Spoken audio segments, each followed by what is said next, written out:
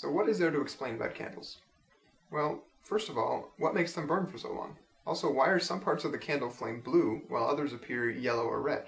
The answer to that, by the way, does not have to do with temperature differences. Why does the candle's wick curve outwards as it burns? I'm going to answer all these questions and then show you a cool party trick you can use to impress your friends with just a candle and a lighter at the end of the video.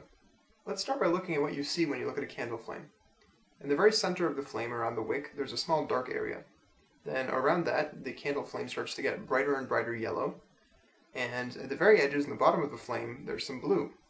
So what's going on here chemically? Well, the overall reaction that's occurring is the burning of the wax. So the wick is not actually what's burning, the wax is.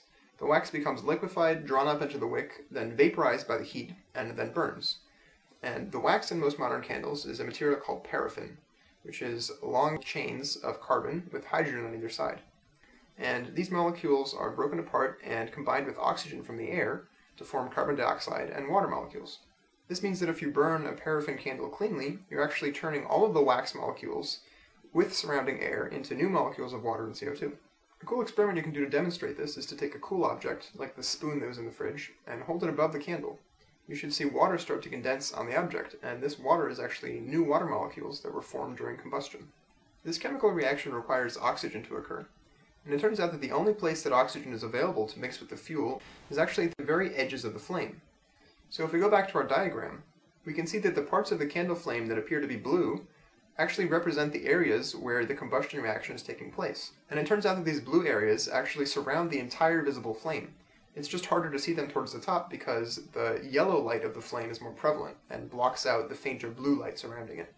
I'll get back to why these areas are blue in a bit. But first let's talk about the innermost part of the flame that appears yellow.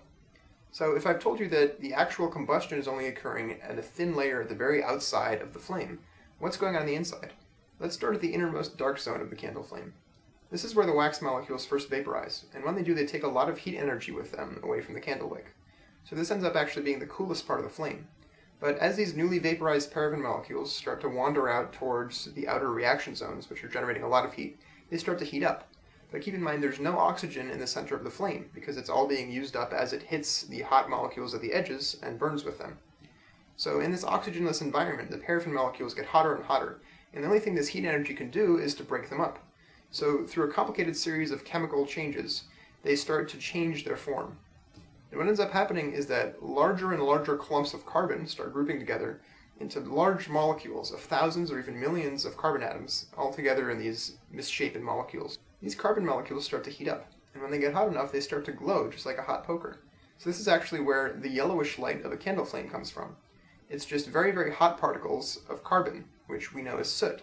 This is called the luminous or carbon zone of the candle flame.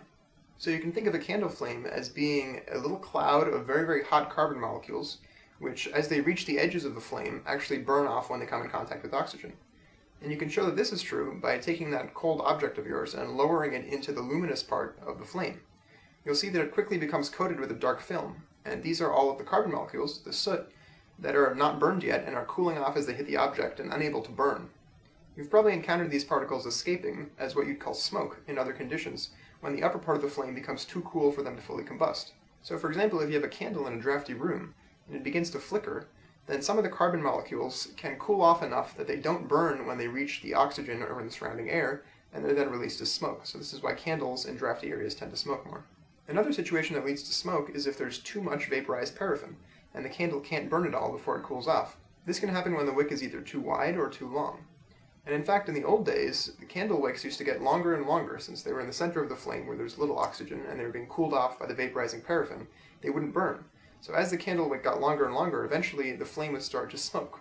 And what they'd have to do is trim the candle wick fairly frequently to keep from getting soot all over the place. Most modern candles have a very clever solution to this, where their wicks are actually braided flat rather than round. And just like newspaper, which is flat and curls when it burns, the flat wick tends to curl off to the side as the candle burns down. And what this means is that the wick will poke out into the reaction zone, the glowing blue part of the flame, where oxygen is available for combustion to occur, and they'll actually burn themselves down, so they're self-trimming as the candle burns. And this means that the size of the wick, and thus the amount of fuel available, is held constant. This means that our candles smoke much less, and it's also why, if you look closely, most candles have a curved wick. So let's go back to that reaction zone for a moment. Why is it blue? There's a common misconception that it's blue because it's hotter than the rest of the flame. and as things get hotter they shine more and more towards the blue end of the visible light spectrum. Now it is true that if you heat up something hot enough it'll start to glow blue, but we're talking 5,000 degrees or above, and realistically the only objects that reach those temperatures are things like very hot stars or lightning bolts. The candle itself only reaches about 1400 degrees Celsius. So what's actually going on in those blue zones? What's happening is a phenomenon called chemiluminescence. And these are chemical reactions where the molecules are produced in an excited state and they release light after being produced. So this is what happens in glow sticks, for example. So in candles, some of the molecules produced during the combustion process happen to glow in the bluish-green range of the light spectrum. And that's why those areas look blue to us. It so happens that those areas of the flames are actually the hottest, but that's only because the combustion reaction is very exothermic, so it releases a lot of heat. If the reaction itself happened to result in different molecules, that area of the flame could easily be a different color while still being the hottest.